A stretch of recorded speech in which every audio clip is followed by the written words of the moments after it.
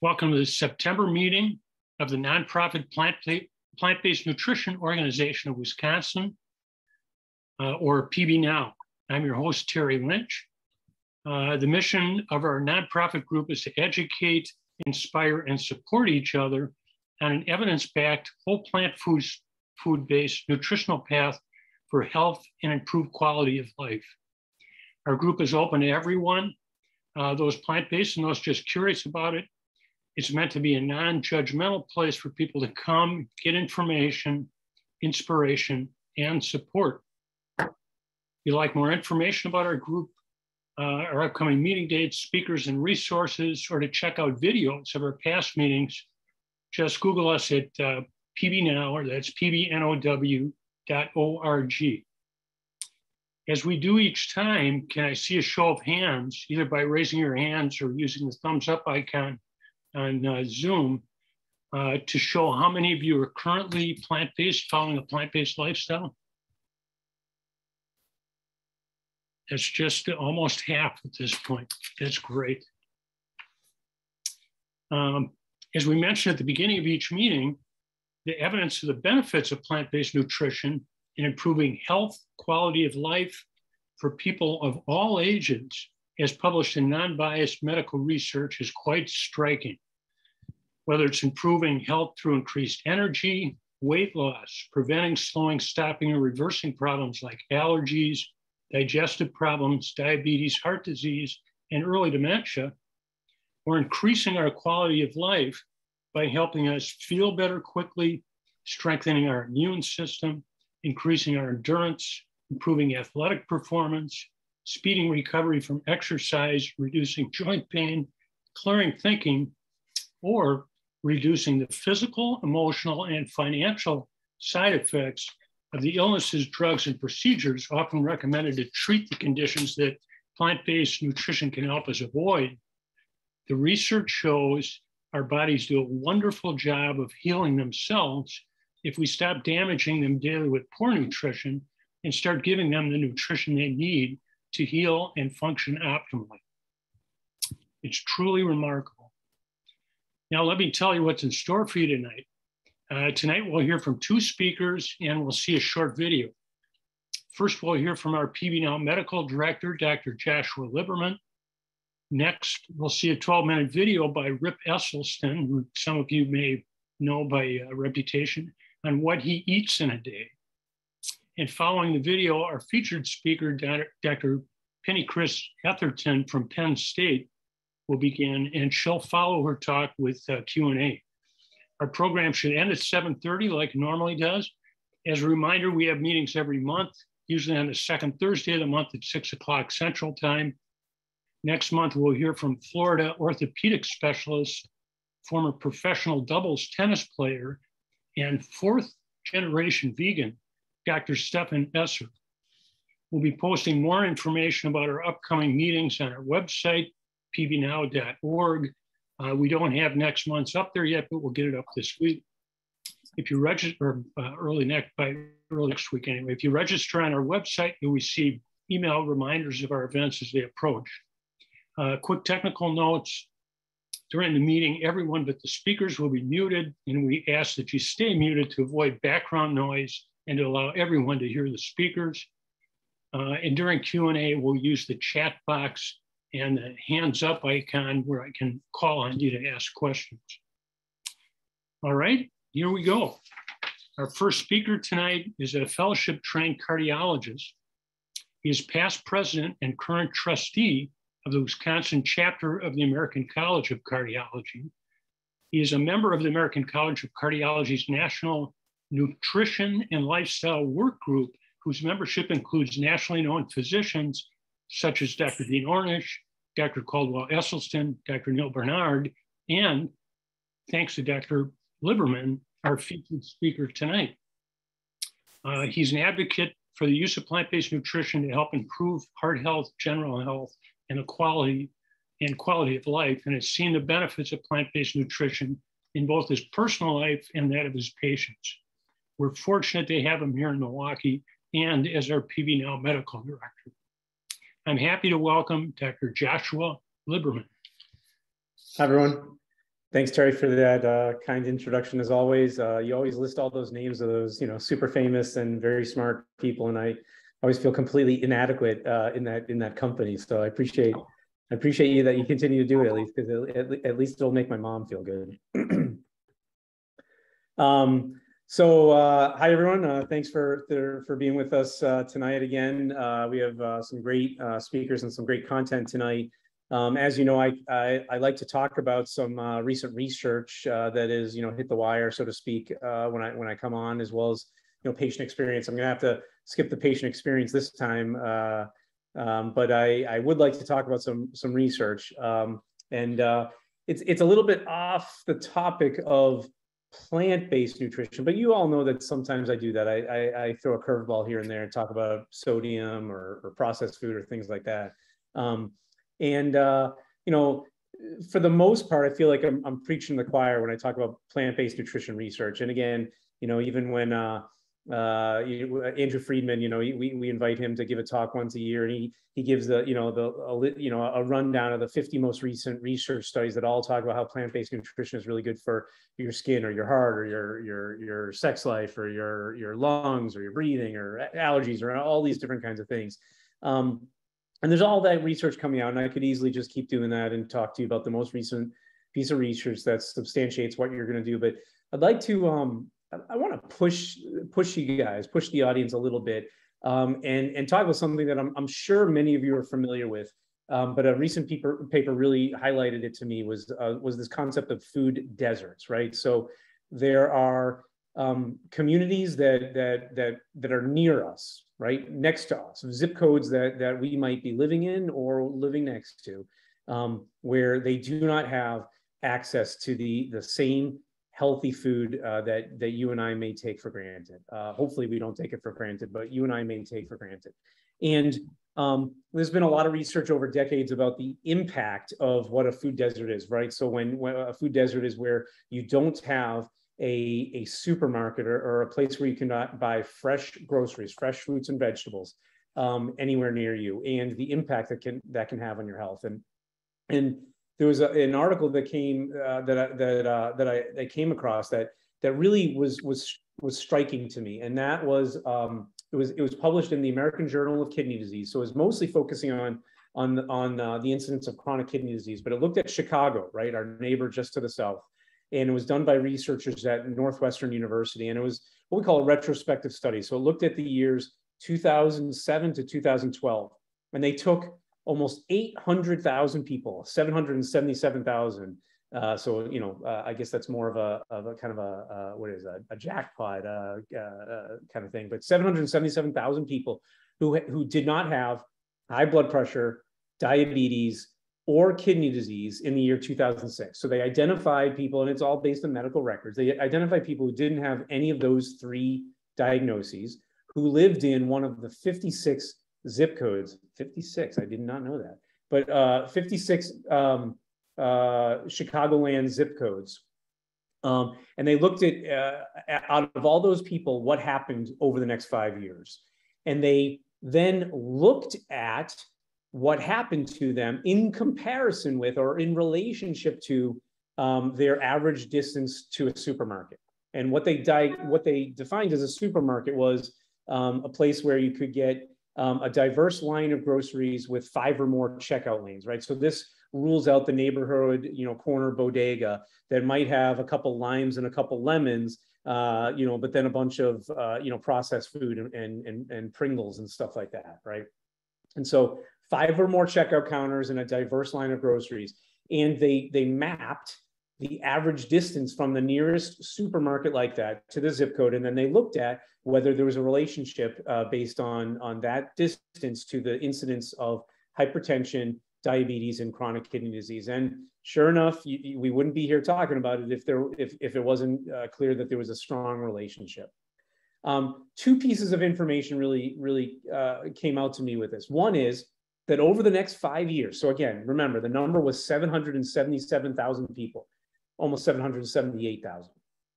Of that number of people, over 404,000 here, where's the exact number? 404,000 people developed high blood pressure. So let me just let that sink in for a second. They're looking for just a relationship between distance of, supermarket to where these people are living. But completely independent of that is the fact that over 50% of these people developed high blood pressure in the next 5 years. In this random group of 56, not random, in 56 Chicagoland zip codes, over 50% of people developed high blood pressure. That's astounding. And I'm not even getting into, relationship to where, the nearest supermarket is, or race, or access to cars, or any of these kinds of things, right? Health insurance, anything. The simple fact of the matter is that over 400,000 people, over 50% of people developed high blood pressure. That is crazy to me. It is absolutely crazy to me. And it shows how big of a problem chronic disease is in this country. Okay, but beyond that, sure enough, there was a significant relationship between the average distance from that zip code to the nearest supermarket and the incidence of chronic kidney disease, diabetes, and hypertension. What does this mean?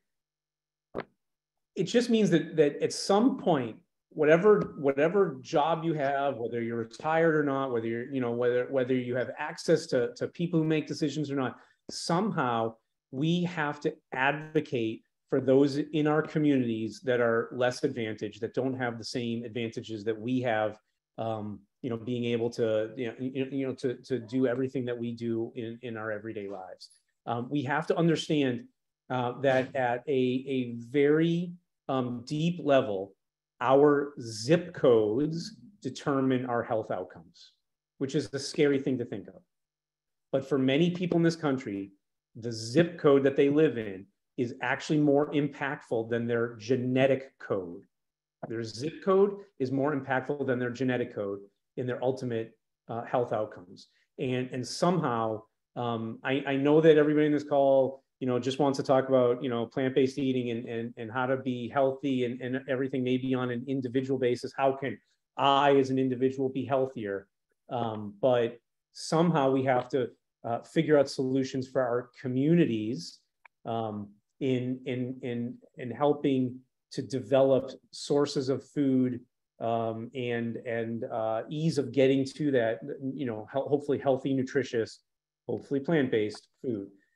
It's nice to see when I go around to farmers markets on the weekends, it's nice to see that more and more of them are accepting WIC or SNAP, the food stamp kind of programs, and that there's a lot of the farmers are doing that, which is, I think, wonderful. And a lot of these, there are more and more farmers markets in communities, in disadvantaged communities or zip codes that typically have worsened health outcomes. One of them is the Fondy Food Market, just west of I-43 near North Ave. It's a wonderful farmers market, and whatever we can do to support this stuff, I'd highly recommend. So with that, I think I've preached enough to y'all, and I'm gonna end it there. With that, let's move on to our featured speaker tonight. Our featured speaker is an internationally known nutrition researcher who has published over 360 papers in peer-reviewed literature. Her research has been cited over 140,000 times. She is the Evan Pugh University Professor of Nutritional Sciences and Distinguished Professor of Nutrition at Pennsylvania State University, where, in addition to overseeing the cardiometabolic research lab, she teaches undergraduate and graduate courses. She is chair of the American Heart Association's Council on Lifestyle and Cardiometabolic Health and past chair of the American Heart Association's Nutrition Committee. She is past president of the National Lipid Association and is involved with, numerous other professional organizations. She has received awards from the American Society for Nutrition, the Academy of Nutrition and Dietetics, and from many other professional organizations for her contributions to the profession. Following her talk tonight with us, she will be available to answer some of your questions. So please make note of anything that pops into your head or any questions that you think of during the presentation, and we'll try to get to as many of them as possible at the end. Now I'm pleased to welcome our featured speaker tonight, Dr. Penny Kris-Etherton. Dr. Etherton? Well, thank you so much, Dr. Lynch, for the invitation to be here today and talk to you about healthy plant-based diets and healthy nutrition and decreased risk of chronic disease. So I'm going to see if I can share my screen here. Yeah, okay. And let's make sure everybody can see this now. Okay, that's not working. Hang on just a second here. I'll get this in a minute.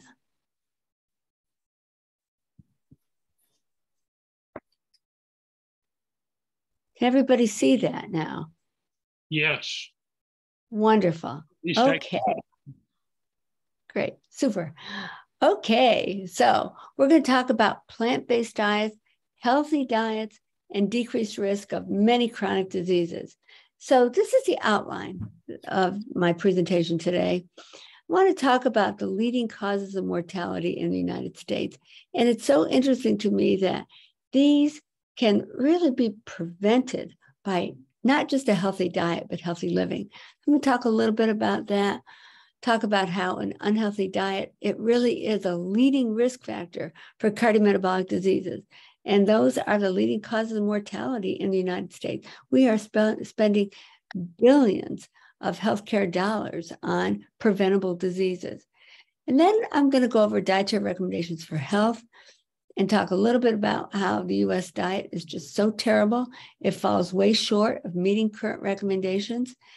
And then we'll look at some real interesting new findings, new science that shows that a healthy dietary pattern can decrease major causes of mortality. And then I want to talk about plant-based diets. And what I think is really important is focusing on healthy plant-based diets. And then I'll talk a little bit about nutrients that especially vegans need to pay attention to and dietary sources of them. And we'll look at resources as well that you can access for healthy eating on a plant-based diet.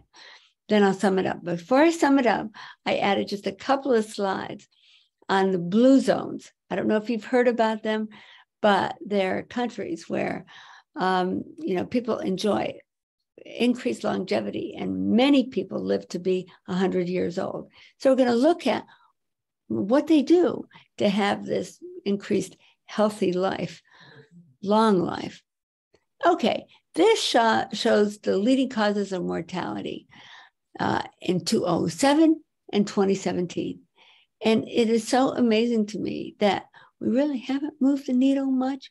Look at that. Cardiovascular disease is number 1, cancer, number 2, neurological disorders like dementia, number 3, respiratory problems, number 4, diabetes and chronic kidney disease, number 5, digestive diseases, number 6. It's incredible. Look at this. All this time has passed, and we really haven't made much progress at all with the leading causes of death in the United States. And so what are the major risk factors? Well, look at the top in 2007, dietary risks. Same thing in 2017, dietary risks. But, I also boxed a lot of risk factors that are affected by a poor diet. What are they? Well, high blood pressure, that's number 2 in 2017. And then you can take a look at the others: high fasting glucose level, high body mass index, high LDL cholesterol. And all of those are major risk factors for cardiometabolic disease. All of these can be, favorably affected, decreased by healthy diet and healthy lifestyle. So we have our dietary guidelines. Here are the 2025 dietary guidelines for Americans. And, basically there are 4 overarching recommendations. The first is to follow a healthy dietary pattern throughout life, at all life stages.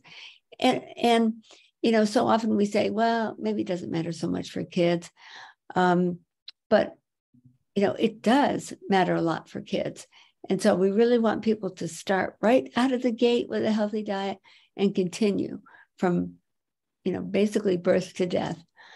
And then the second one is that, healthy dietary pattern really can be individualized, and, they can reflect personal preferences, cultural traditions, and budgetary considerations. And number 3, the main message is focus on nutrient-dense foods. And you can see the byline for these dietary guidelines: make every bite count. And I think that that's a very good message. Some people say, well, you can have some fun foods.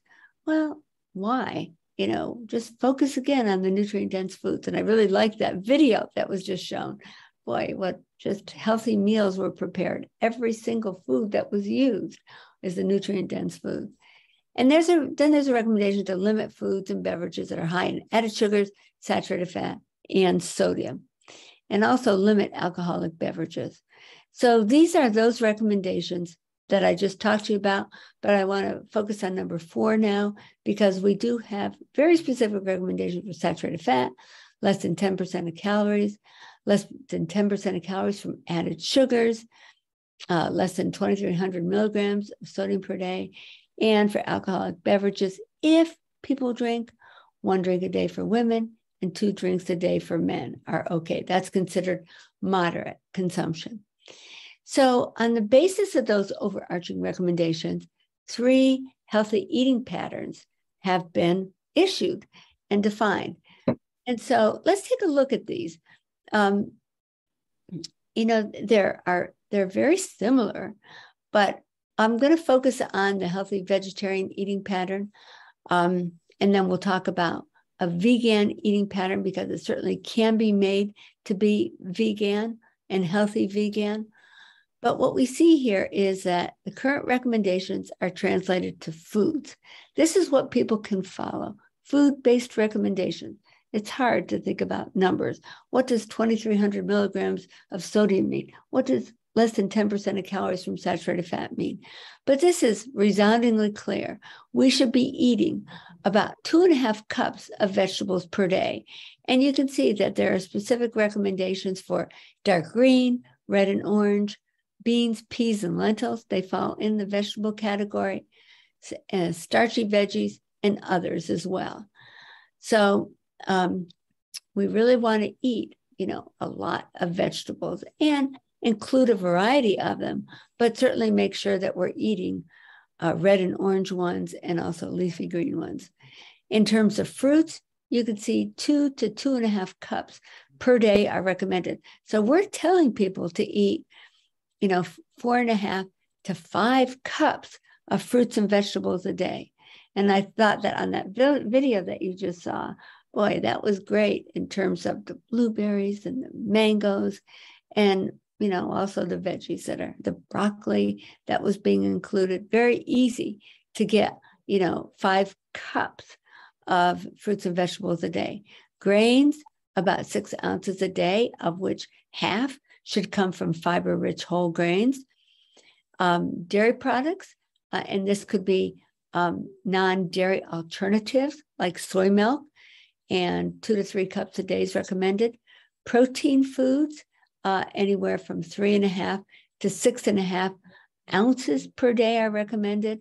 So you can see here, for people who do eat animal foods, there are specific recommendations for seafood, meats, poultry, and eggs. These would be the lean varieties, and that's 26 ounce equivalents per week. That really does mean about 3.5 ounces a day. And nuts, seeds, and soy proteins. So you can see the recommendation there is 5 ounces per day. But let's see, for people who are following, a vegetarian diet, move this over a little bit. The eggs can be substituted with legumes, beans, peas, lentils. You can see specific recommendations for soy products and nuts and seeds too. So I really do like this a lot, because, these food-based recommendations give a lot of versatility to us in following a healthy diet in a lot of different ways. And people go so far as to say that these truly are all plant-based diets. I'm going to talk about that in a little bit, what the definition is. But with respect to the dietary guidelines for Americans, plant-based means an emphasis on plant-based foods, not exclusive, but just emphasis on it. Okay, so how do Americans do in meeting those recommendations? They do terribly. And so that you can see here that the purple bar is intake at or above recommendations, and the blue bar is intake below recommendations. And you see here that in terms of total vegetables, we're way below current recommendations. In terms of dark green, red and orange, beans and lentils, starchy vegetables, and other vegetables, we fall way short of meeting current recommendations. Fruits as well. In terms of total grains, well, we are eating, the recommended amount of servings of total grain, but we're way, way short in meeting whole grain recommendations. Basically eating all of our grains as refined grains. Dairy, we fall way short of current recommendations, 2 to 3 servings a day. Total protein foods, well, we are eating the amount of total protein foods, but you see we fall way short of meeting seafood recommendations. And in terms of plant products, plant foods, way short of meeting recommendations for nuts, seeds, and soy protein. So we have a lot of work to do. And then when we look at specific, nutrient recommendations, we fall way short in meeting added sugar recommendations. We're consuming about 13% of our calories from added sugars. And so the orange part shows how many people are exceeding current recommendations. So anywhere from 59% to 63% of Americans eat way too much added sugar. Anywhere from 70 to 73% eat way too much saturated fat. You can see that men in particular, 97% are just eating way too much sodium. So again, we have a lot of work to do in meeting current recommendations. So we like to look at diet quality, and it's just a measure of, for meeting food-based recommendations. And so our diet is pretty bad. Out of a total possible score of 100, we get a score of about 59. And you can see that we've kind of, done a little bit better over the years. From 205 to 206, our diet quality score is 56. And now we've bumped it up to 59. So we've made some changes. And you can see that certain groups, in particular, real young kids and then older adults, have a little higher diet quality than the average American. But for the most part, our diet quality is, not good at all. We have a lot of work to do in improving diet quality. So here are some more recommendations from American Heart Association that came out in 2021. And there aren't specific recommendations for saturated fat, cholesterol, added sugar, and salt, basically because these food-based recommendations are inherently low in these nutrients. So what are the recommendations? Well, try to achieve a healthy body weight. Eat plenty of fruits and vegetables. Choose mostly foods with whole grains. Choose healthy sources of protein. What are they? Mostly protein from plant foods. Fish and seafood, okay. Low-fat or fat-free dairy products or dairy alternatives, perfectly okay. And if meat or poultry are desired, choose the leanest forms and eat limited amounts. Use plant oils, liquid oils. I'll be talking a little bit about fat in the diet in just a little bit, but we should be avoiding tropical oils and animal fats. Tropical oils are coconut, palm, and palm kernel oils, and animal fats, butter and lard. We should also avoid partially hydrogenated foods as well. And here's something new and is top of mind for everybody. Choose minimally processed foods and avoid ultra-processed foods. The Americans eat so many ultra-processed foods. And this is something that is really loaded with sodium, added sugars, and refined grains. Minimize intake of fruits and minimize beverages and foods that have added sugar. Choose and prepare foods with little salt. If you don't drink alcohol, don't start. But if you do, limit intake. And no matter where you are, so many people eat out. They're not cooking at home anymore. So I love that video. Just quick, healthy cooking is the way to go to meet these current recommendations. Okay, so here's an infographic that translates those messages into a picture. And you can see here that these are the foods that we want to emphasize. And fruits and vegetables, whole grains, healthy proteins, and liquid plant oils. And here are the foods that we want to minimize, or in my opinion, eliminate. And you can see here are beverages with, added sugars, ultra-processed foods. You see those here, these salted pretzels, and, alcoholic beverages here, and foods high in sodium as well, and tropical oils.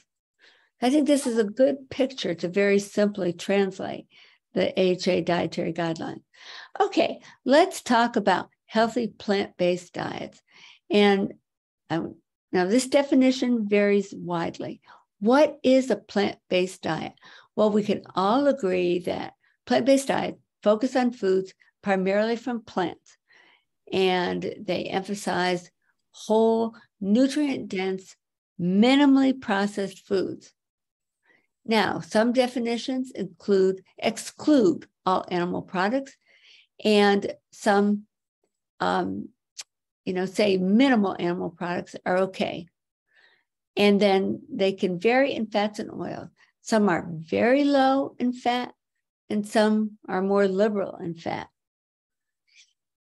So I think then a popular accepted definition is that plant-based diet includes all animal products, which is a vegan diet, whereas others note that a plant-based dietary pattern can have some fish, poultry, eggs, and dairy products.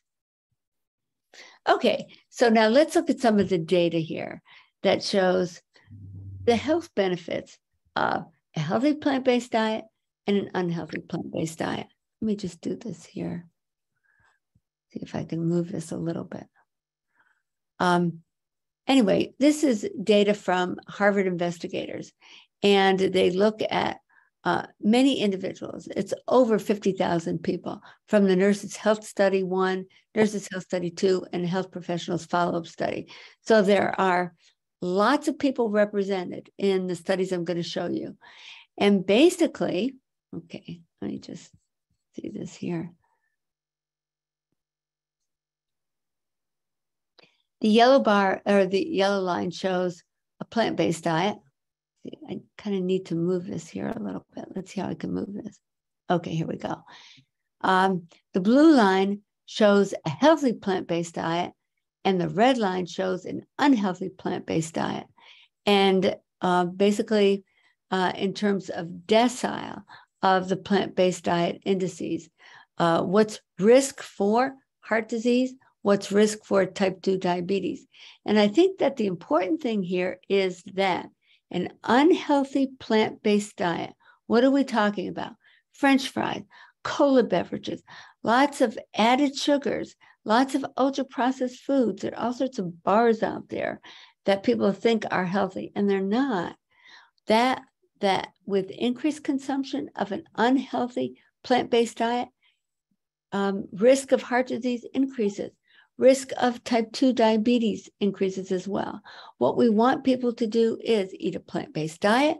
That's going to decrease risk of heart disease, diabetes, but healthy plant-based diet with all the foods that I just talked about, fruits and vegetables, fiber-rich whole grains, dairy alternatives, lean protein foods, plant-based protein, and liquid vegetable oil will decrease risk of both cardiovascular disease and diabetes.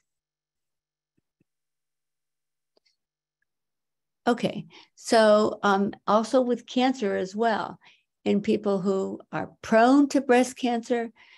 I'm sorry, people who are not prone to breast cancer and people who are at risk for breast cancer. And what we see is that a healthy plant-based diet, as you know, the healthy plant-based diet index increases, risk of breast cancer decreases. But if somebody's eating an unhealthy plant-based diet, you can see that their risk of breast cancer increases.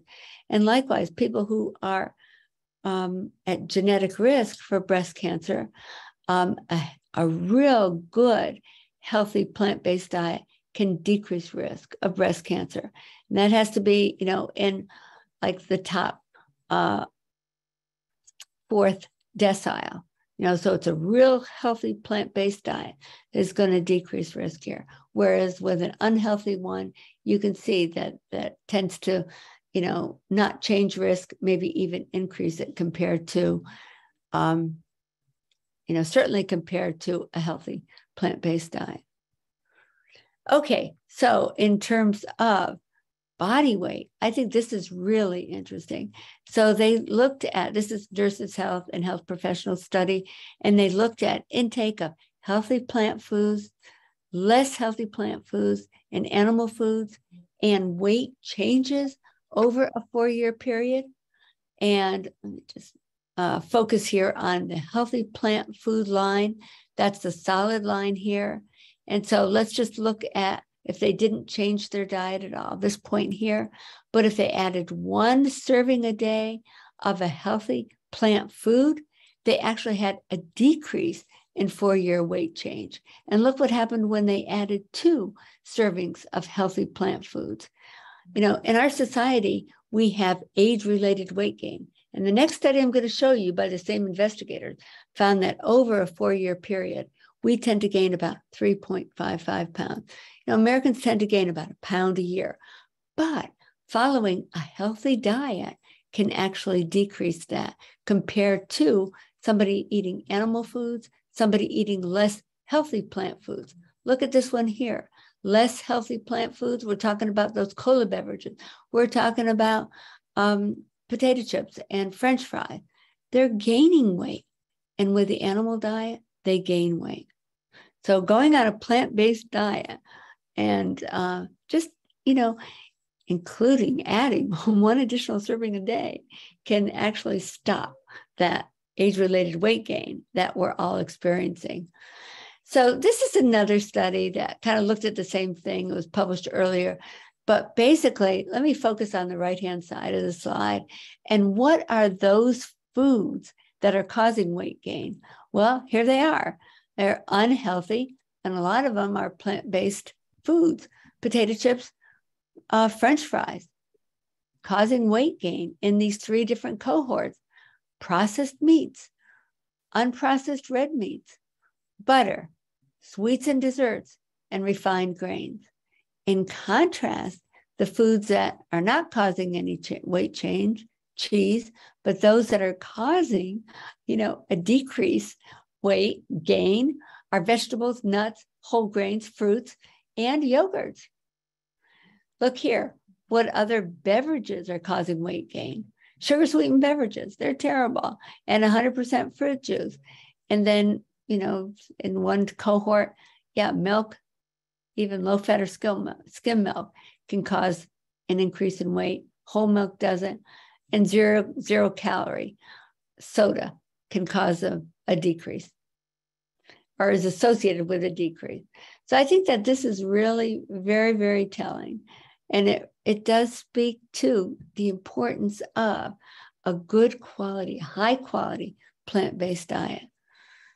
Okay, so this is a study that just came out in American Journal of Clinical Nutrition, and it looked at a cognitive score in whites and African Americans.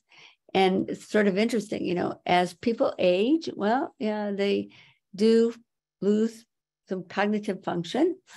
But interestingly, what these investigators found is that basically with African Americans, those that had the worst diets had the biggest decrease in cognitive function. over a 10-year period.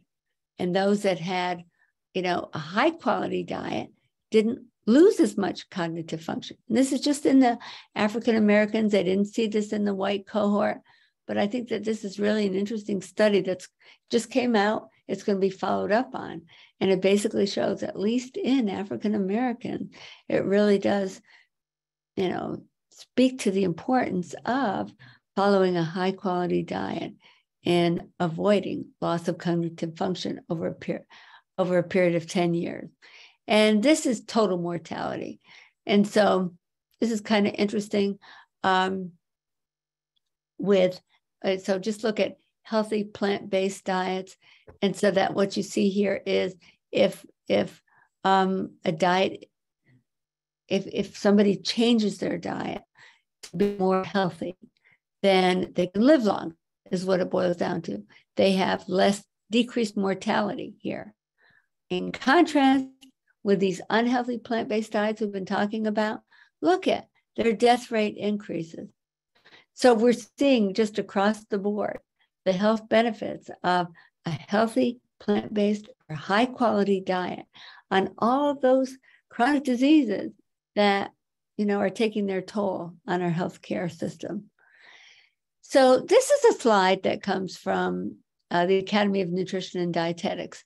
And so I want to spend just a little bit of time talking about nutrients that people who avoid all animal products should be paying attention to, and the food sources of them. So what are they? Well, calcium. So we know that calcium intake in many vegans in particular tends to be low. We know that dairy products are a major source of calcium, but a lot of vegans don't drink or don't use animal-based dairy products, so that they really need to be sure to use fortified plant-based milks. And I really make a point of this because there are a lot of plant-based milks out there that are not fortified. Certainly the soy-based products are fortified with calcium.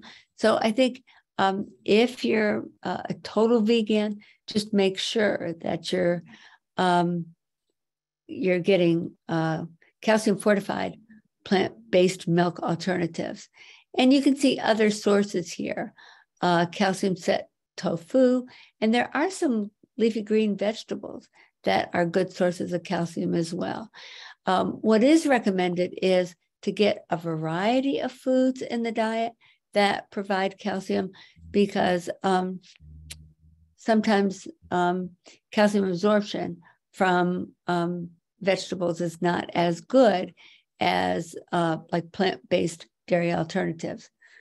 In terms of iron, what's recommended is consuming sources of vitamin C with foods with plant-based foods that are sources of iron. So for example, dark leafy greens, the spinach that you saw in the video, boy, it's great that spinach is also served with a citrus food, like sprinkle some lime over it. That really does help with absorption. But you can see some other sources as well, like fortified breakfast cereals is, another source of iron, soybeans as well.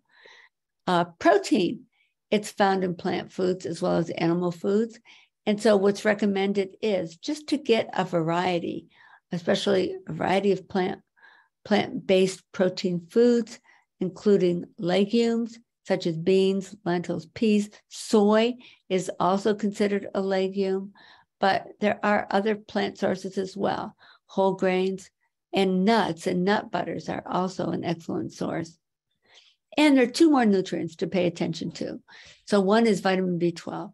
And we know vitamin B12 is found in foods of animal origin, so like eggs and dairy products. So vitamin B12 is one of those that really can be a concern for many vegetarians, especially vegans. And so if you're following a vegetarian style of eating, then you really need to choose foods fortified with vitamin B12, and just make sure that your vitamin B12 status is normal.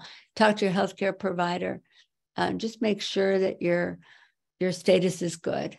So here are some vegetarian sources: vitamin B12 fortified foods, and fortified nutritional yeast, soy milk, meat substitutes, ready-to-eat cereals, and then other sources as well. And finally, vitamin D. That's another one that many vegans have a hard time getting enough of. Certainly, it's in fortified dairy products. If you're in the sun a lot, you don't have to worry so much about vitamin D, but some vegetarian sources of vitamin D include vitamin D fortified milk. So I really think if you are drinking or using, alternative dairy products, make sure that they're fortified with calcium and vitamin D. Mushrooms exposed to UV light also is a source. Okay, so what are some resources for you? I think that My Plate is a really fabulous resource. So I urge you to check it out. They have a lot of really good materials on vegetarian meals. And bless you. They provide lots of eating tips. You can see here, start with these tips, make some simple changes, think about plant-based protein, build strong bones with calcium, have beans for dinner or lunch, but they have a lot of really good recipes as well. And then I think that this is a real good resource too, the Vegetarian Resource Group. So you can check this out. You can see some nutrition tips here. I really like to encourage people to use fiber-rich whole grains. That includes brown rice. It also includes whole grain breads and cereals. And then eat a variety of foods in all the different food groups. And you can look at the nutrients that they cull out here, like vitamin D. That's a real important one. And iodine actually is another one that a lot of vegans fall short in meeting. Okay, so you can see specific recommendations for calcium, grains, protein foods. They should have put more nuts here. I didn't see these. They have all legumes. Peanuts are considered a legume. So you see soy, beans, peanuts, and then nuts too. And nut butters are a great source. And, lots and lots of different fruits and vegetables are encouraged. So here are some more online resources that I think are really good. There is the Vegetarian Nutrition Dietetic Practice Group of the Academy of Nutrition and Dietetics. And they have resources not only for RDNs, but also for consumers too.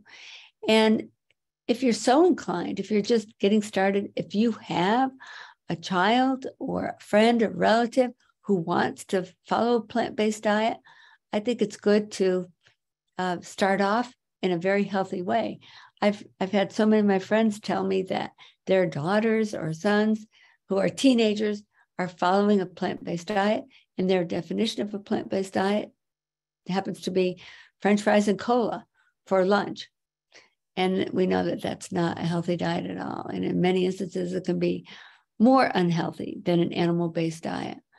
And so, there's a consumer website, the Vegetarian Nutrition Practice Group consumer website.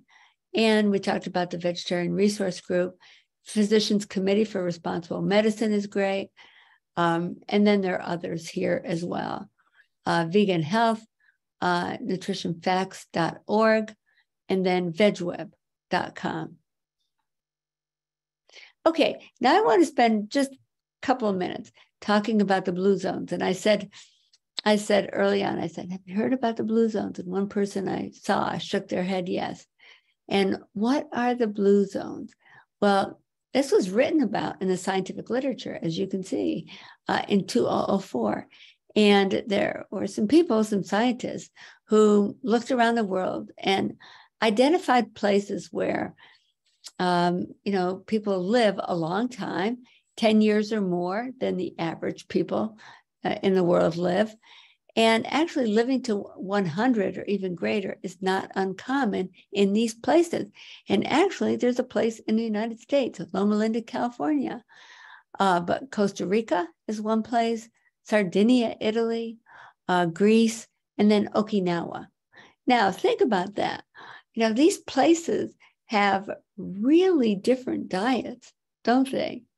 In Okinawa, they do eat a lot of seafood. They have a very low-fat diet compared to Greece, compared to Italy.